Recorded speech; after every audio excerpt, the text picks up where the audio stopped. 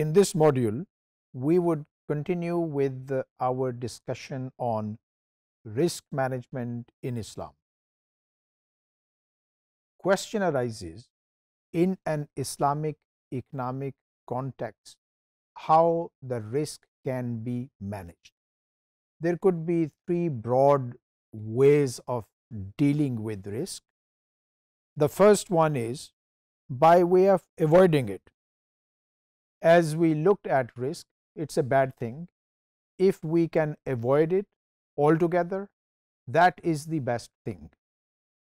However, if risk is inevitable in certain activities, then measures could be taken to minimize its incidence.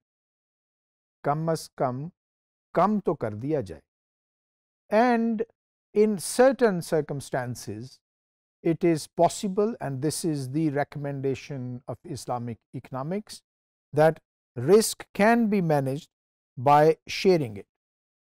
For all these three ways of dealing with interest, there are ways and instruments of doing it.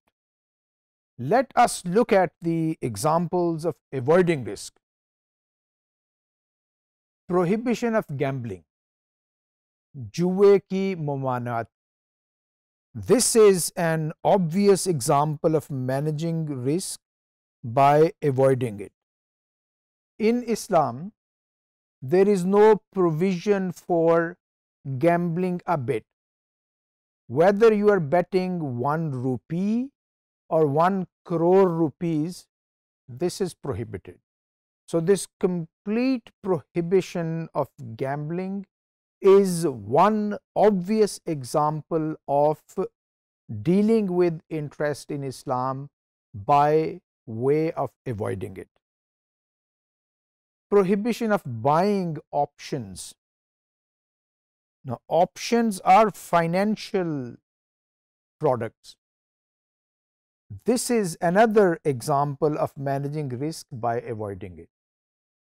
So, if there is an option contract on a share listed on New York Stock Exchange, and this option contract is being sold by Merrill Lynch, an American investment bank, this is not possible from a Sharia viewpoint.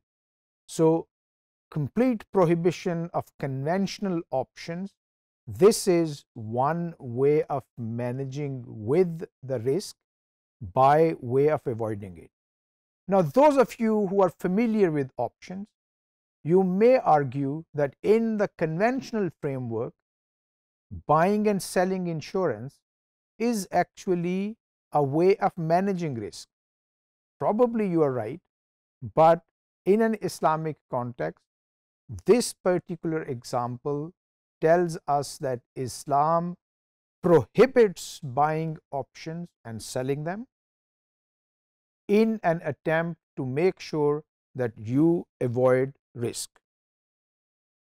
Another fundamental example is that of prohibition of riba, prohibition of charging interest. This is another example of managing risk by avoiding it. What do we mean by that one?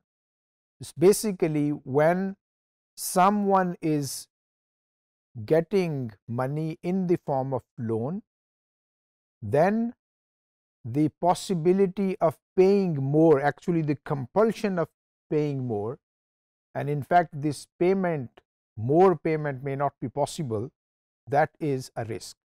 Hence, prohibition of riba, that is actually an example of dealing with the risk by way of avoiding it. Prohibition of selling something that someone doesn't own is another such example. Prophet sallallahu alaihi wasallam in one hadith said, "La tabi' ma laysa indak or ma laysa ladayk," which means that don't sell something which you don't have or you don't own. Why? Because if you have sold something which you don't own and you have taken the price and you do not have ability to deliver it, then you are in trouble. So, this is another example of avoiding risk by, as an example, as a tool of risk management. So, I have given 1, 2, 3 and 4 examples of dealing with risk by way of avoiding it. Now, let us look at this picture. Person B offers to person A. So, this person B offers to person A this statement: you pay me $10 and I shall throw the dice. If it is number 6, I shall pay you $100. Otherwise, I retain $10 and pay you nothing.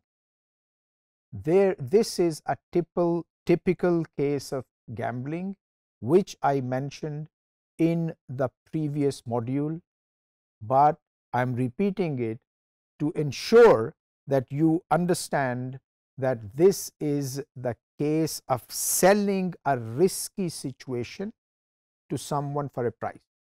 This is obviously prohibited. So, in this module, we have looked into the possibility of managing risk by way of avoiding it altogether, although there are other ways of dealing with risk by way of either managing it or by way of sharing it.